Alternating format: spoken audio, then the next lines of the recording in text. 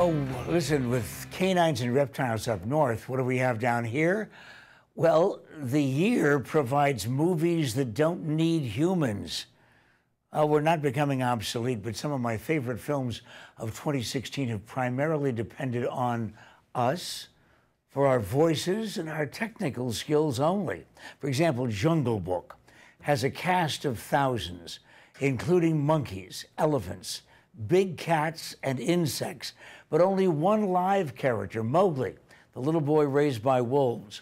And it's a triumph of computer-generated genius.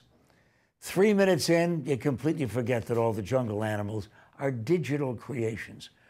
For more traditional animation appreciation, Zootopia, brilliant.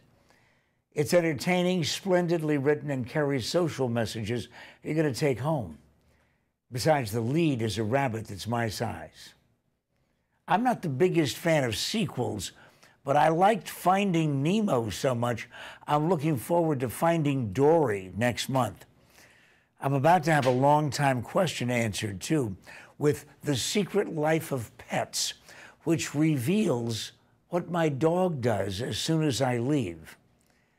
With the success of these artistic winners, my other question is, how long till there are no more real actors?